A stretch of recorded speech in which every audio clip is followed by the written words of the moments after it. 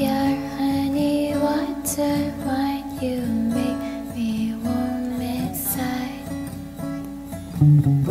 Your morning sunshine when the dreams I'm feeling fine.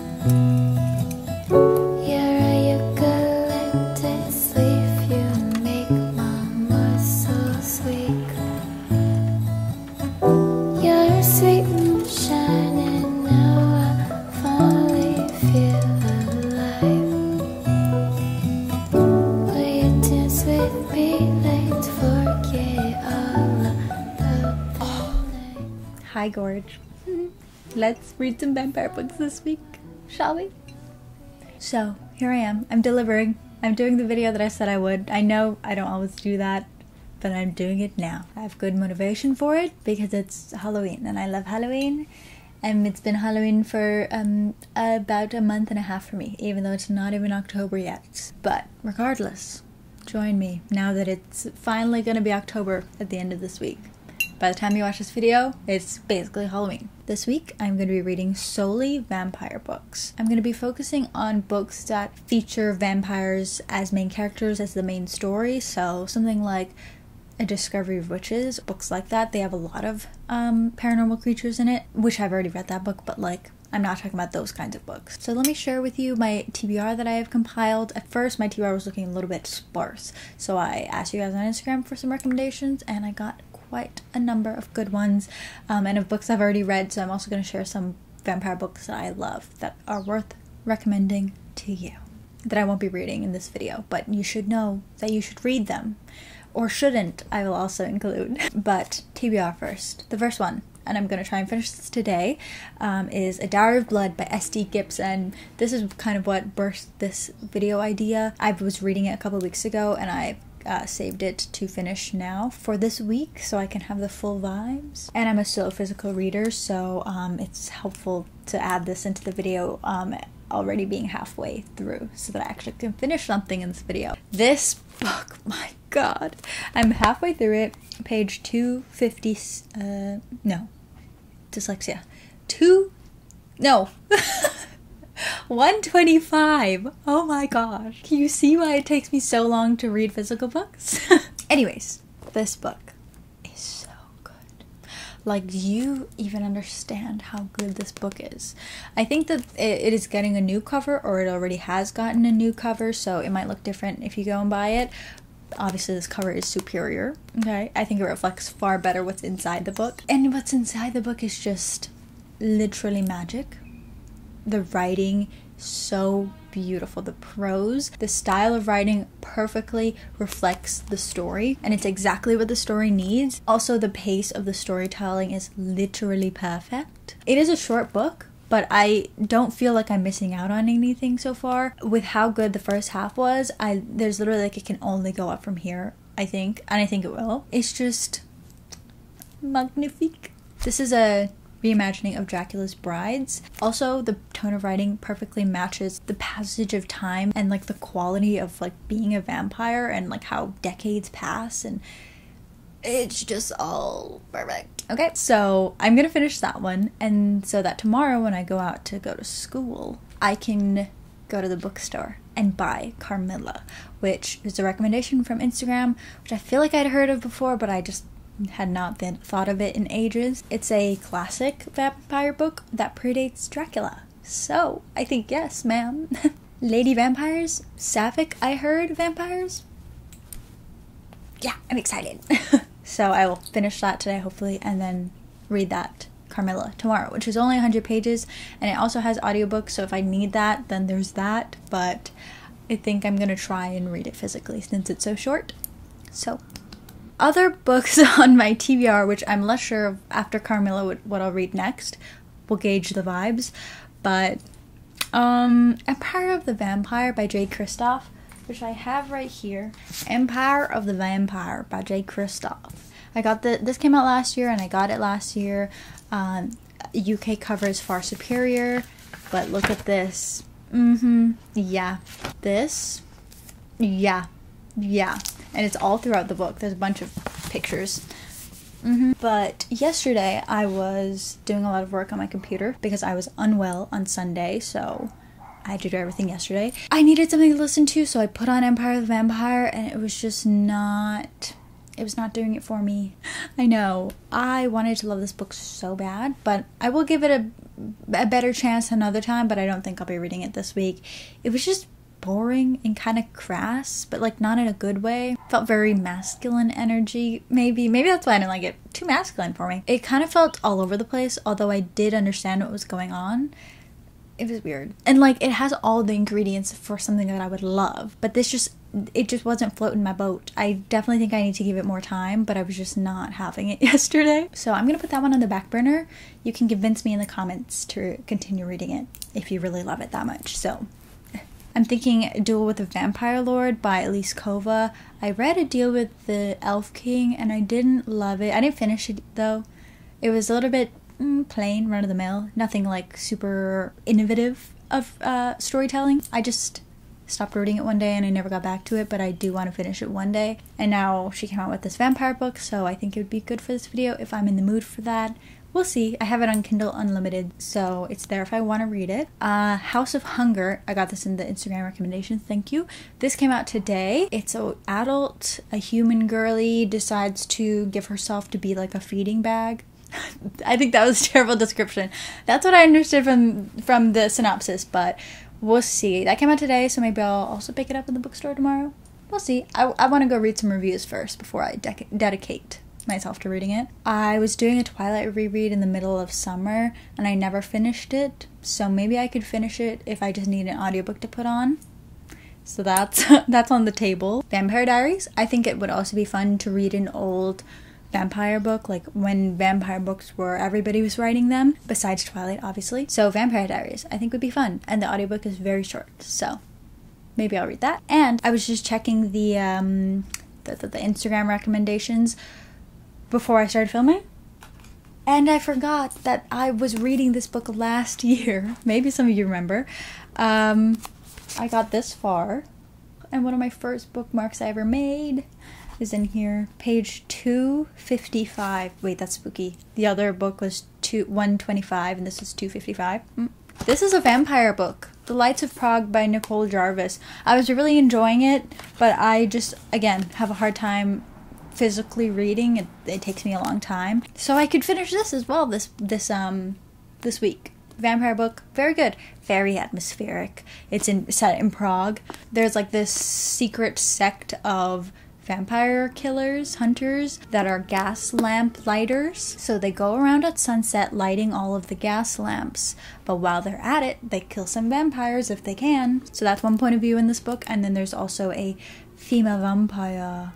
There's some explicit content in this, but that's not really what the book is about, so good stuff. Some other recommendations that you guys left that I probably won't read this week, but I think that some of you might like. I feel like it's gotten really dark in here. Ooh.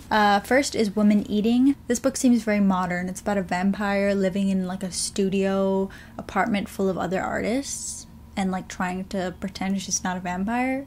Something like that. The Deathless Girls. I forgot what it's about, but it's a YA, and I don't really read much YA anymore, so maybe one day I'll read it. And The Southern Book Club's Guide to Slaying Vampires. This sounds fun, but it also seems a little too modern for my current mood, okay? So I'll put that one on the back burner as well. This next one I got in the recommendations, so I thought I would give it an honorable mention so that I could shit on it, essentially. Crave by Tracy Welf. You may or may not know, I read this book last year. I'm just gonna link the video that I talked about my feelings in it down below, with all the receipts, all the citations and everything, okay? Give it a watch. And then once you watch that, you will know, don't read this book. If you're really intrigued, don't buy it. Get it from the library or something. It's just a no. It's a hard no. Should be a no for you too. It was definitely trying to virtue signal, but it just ended up feeling a little racist, so. I read it because I wanted a bad fun time. I thought it would be that, but it was not that. But speaking of a bad fun time, let's talk about some vampire books that I've read and would recommend, but it kind of depends. This next one, King of Battle and Blood by... it's too far away. King of Battle and Blood by Scarlett St. Clair. This is basically smut and a little bit of plot. This is by no means good, okay? Not at all. But I did have a fun time reading it, okay? It was a fun trash time. It was just, okay, I enjoyed myself. This is a romance fantasy, as I kind of just said. There were many plot holy problemos, but whatever. It's about vampires, it has smut. What more could I ask for, okay? So if you're in that kind of mood, it's a vampire book. I wanted to mention Twilight. What would a vampire video be without mentioning Twilight, okay? I don't know why so many people are gagged, gooped over sparkly vampires. Like, that's not so crazy in vampire lore. Okay? Get over it. And like, yeah, it's cringy bad book, but like it's a modern YA take. It's for teenagers. It's not meant to be analyzed with a very close critical literature lens, you know? It's fun time. And I think that sometimes people, it goes over their head. I just thought I would mention for the girlies that don't get it. The girlies that love it, we know that it's not objectively good. Like, by no means are we convinced of that. Unless, no, I'm kidding. It's a specific brand of humor, and it's honestly a very camp thing. And the first movie is just vibes. Like, it's artistry. Like, I'm being half sarcastic, but at the same time, I'm like very serious. Okay? It's become such a comfort thing for a lot of us, and like, if you know, you know. Okay, I don't know what else to tell you. Lastly, let us talk about my favorite vampire book, and the one that I definitely recommend. You definitely have to like sit down and dedicate some time and brain power to it. But Interview with a Vampire by Anne Rice. I read these, I think, last year or the year before. Wow, what a legend she is, honestly. These books, so good. Very deep vampire lore, very gothic vibes. It's honestly quite different than the movies, if you've seen the movies, but they're so worth reading. Just, I think I'd probably watch one of those movies this week, though. And I was thinking of reading the books about Marius this week, but I felt like at that point I already had too much on my TBR, so. Oh, I also forgot to mention Vampire Academy. Duh. This was like my OG vampire book, I think. Those books were my shit. Like, I was obsessed. I read all the books. I read the spin-off series, Bloodlines, as well. Like, it's very young adult, even though it doesn't have very young adult themes in it, but it's written very for young adults.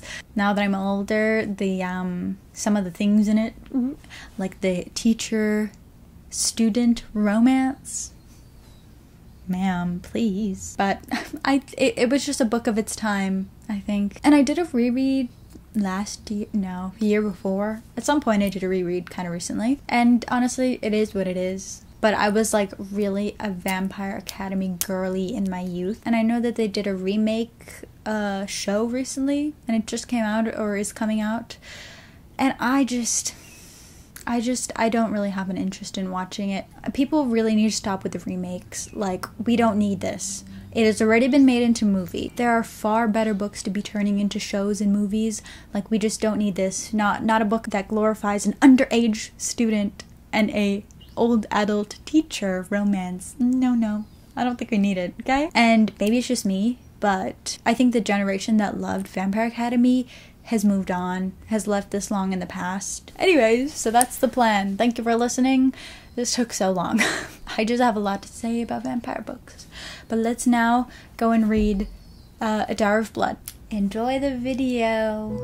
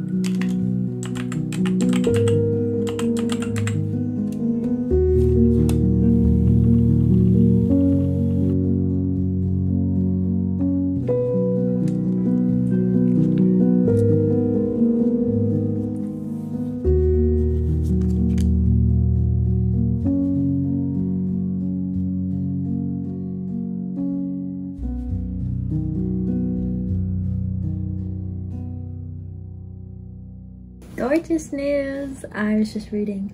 I'm almost done. And I got an email, class is cancelled for tomorrow.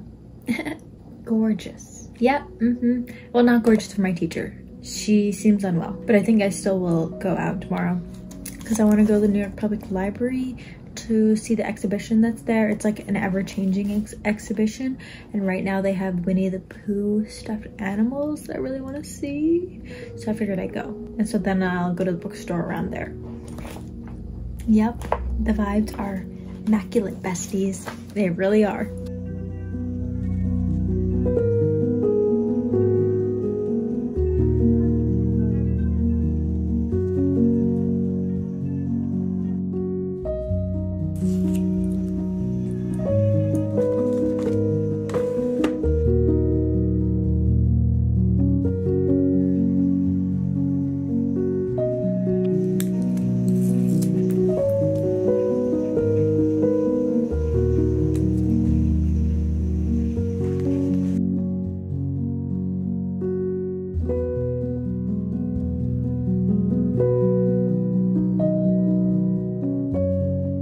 Okay, this is a great playlist, except for the end.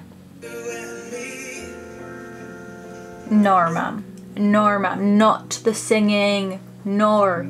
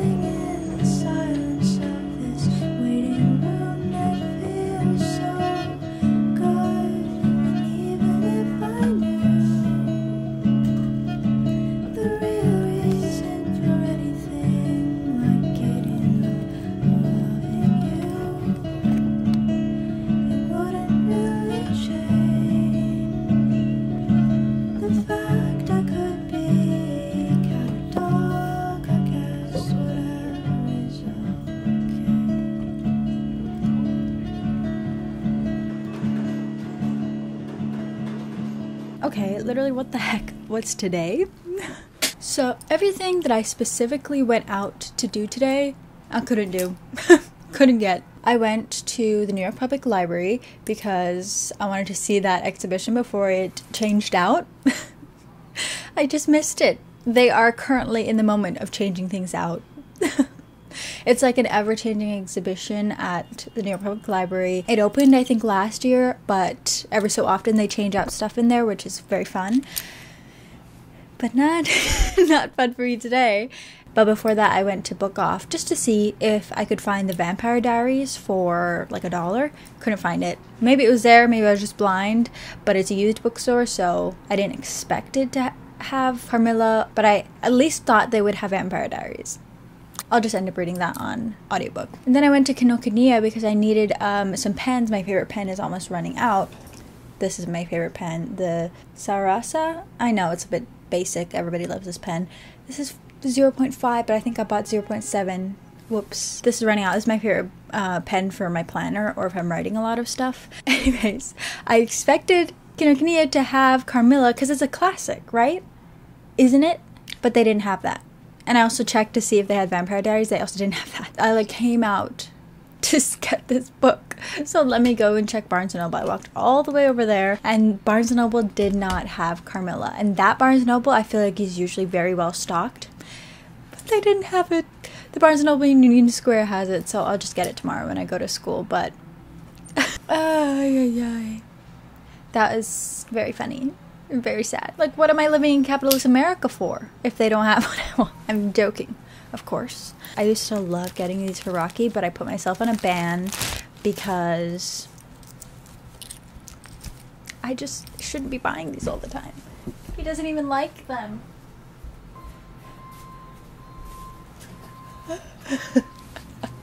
I am so sorry. Oh my god, no, wait. I have an even better idea. I'm sorry. Here. There you go. Okay, anyways. The only book that I got for the whole day, after going to 3 bookstores, is this one. Breaking Dawn, mass market paperback, movie tie-in edition cover. For $1. Did I need it? No. Was I willing to pay $1? I was. So I did. Love. Maybe I'll start collecting these. No, I don't need anything more else to collect. Stop me now. Oh my gosh, I nearly knocked down the frickin' wow. Just now, when I was on the train back home, trying to be like, what should I read next then, since I don't have Carmilla today? Should I finish The Lights of Prague, or start Vampire Diaries audiobook, or should I save that audiobook for a time when I really need an audiobook? And then I remembered, I literally forgot to mention a book yesterday that I specifically bought for this vampire week. Solita by Vivian Rain. I think this is a vampire book. I honestly don't know. It doesn't explicitly say vampire. There's like a decaying hacienda and Sadie Starling Passiona. Can you hear that beeping? Sometimes like New York City sound, I don't realize it in the moment when I'm talking. And then like later when I edit, I'm like, girl, there were like 5 ambulances out there. How did you not notice that? But then she like uncovers, I think, a vampire underneath her house that's been like locked away for ages. So I should just mention it because I think it takes place in, at first I thought it was Mexico because I heard hacienda, but then it starts with Port Cante, Philippines. I don't know, but isn't this such a beautiful little book too? Gorge. This is also on the TBR, but I think I might save it for the end of the week. I don't know. Honestly, I feel so hyper. I don't know what to read next, but A Dowry of Blood. God, what an amazing book. Definitely one of my favorite books of the year. Okay, let's have a good reading. You know what I have to do? My homework for tomorrow. I have to do some reading, so I'm gonna go skim those so that I can kind of know what I'm doing tomorrow.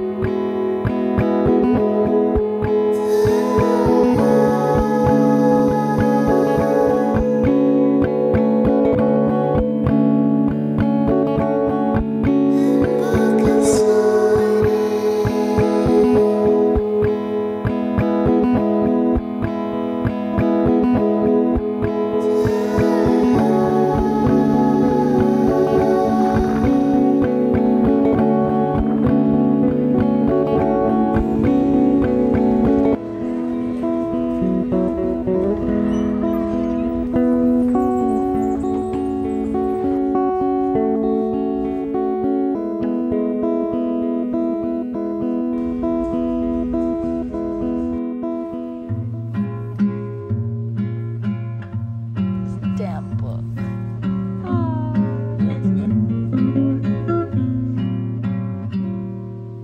Days seem sometimes as if they'll never end. Finally, 2 months later. Sun takes its heels to taunt you, but after sunlit days, one thing stays the same. Rises the moon. Days fade into a watercolor blur. Memories swim and haunt you, but look into the lake, shimmering like smoke. What the heck, man? Rises the moon.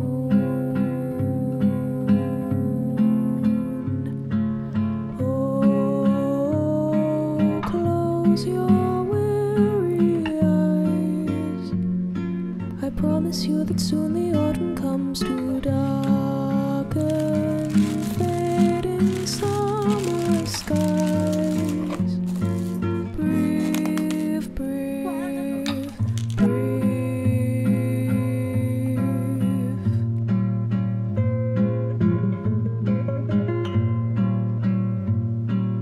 Days pull you down just like a sinking ship. Floating is getting harder, but tread the water, child, and know that meanwhile rises the moon. Days pull you up just like a daffodil.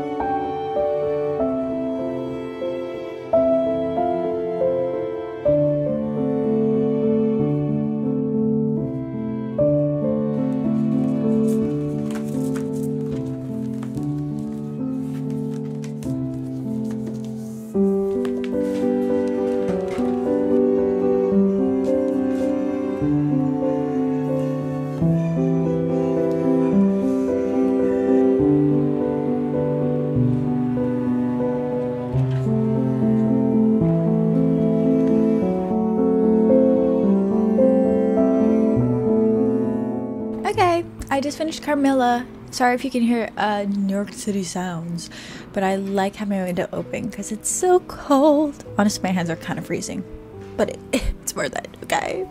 Is it just me, or have Target blankets this year gotten way thinner? I know it's not just me, because I pulled out my blanket from last year and it's way thicker. Target capitalism, please. I finished Carmilla.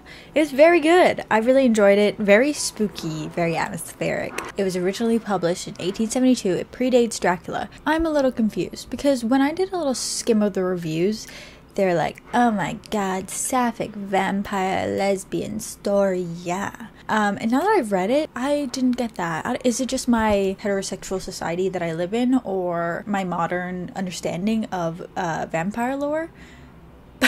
I feel like vampires are very seductive creatures regardless of like romantic feelings. I feel like it's always number one about blood and about control, and I feel like that's what this was showing. Yeah, I don't know, I didn't really read it that way, but I'm sure it'll deliver for you if that's what you're looking for. But overall, I really enjoyed it, and it was very short, and that's nice. So after this, I don't know what I'm gonna read. I was listening to the Vampire Diaries audiobook, and it's very dated. It's kind of funny. So I don't know what I'm going to read next. Maybe I should try House of Hunger, or what else was on the TBR? Let me check. Or maybe I'll finish Twilight, because I've done so many rereads of Twilight, but if you look at my Goodreads, I've only read it like once fully. All those rereads, I stop at the meadow scene. I don't want to read the meadow scene, anything past it. That's not the vibe for me. Just the monotony of the beginning of Twilight is what I love. I just love routine, and it's so comforting for me. So yeah, maybe I should just finish that audiobook. I'm not really feeling any motivation to finish Vampire Diaries. I know that's not what the name of the first book is, but I'm just gonna call it that. Oh, and I also want to finish Lights of Prague, so I might listen to the audiobook now, because I think there's an audiobook and I think it's on Scribd. I have a link for Scribd. Not sponsored, but I wish it was. Maybe I'll finish Lights of Prague. I've read the whole thing up until this point physically. When I start a book physically, I like to finish it physically so that I can say that I read this book physically. But at this point of Lights of Prague, I think I just need to listen to it. Not that it's a bad book or anything. It's quite good.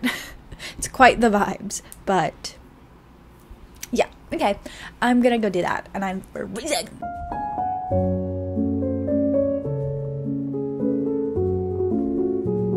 Dreamscape presents.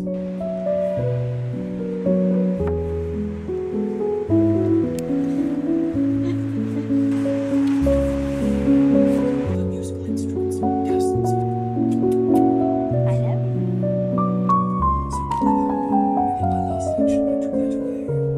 How you had been a human, walking the same streets no women have guarded. And now he was threatened by magic and deserved no answer. The idea sounded bitter, as the fearless would be just beginning. Don't I recall the melody from the first aria? The one that it's...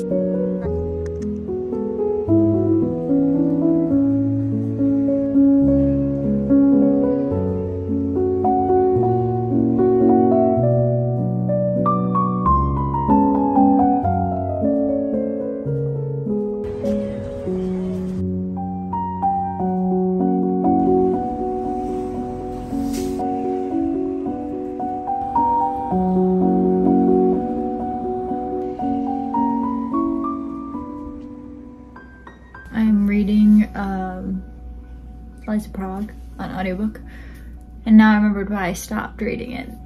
Because the main male character was being very dumb bitch male, you know. So not to any fault of the author. She's just writing males in their truest form, being dumb bitches. I appreciate her for that, but it's so frustrating. That's my reading update. It's like painful to get through. It's like, use your brain a little bit, okay? I know that you're just like a stupid male, but like, hello? Anybody in there? She said after a beat of silence. She ignored it, and that was what one said. To observe, watched his shoulders rise with a deep breath.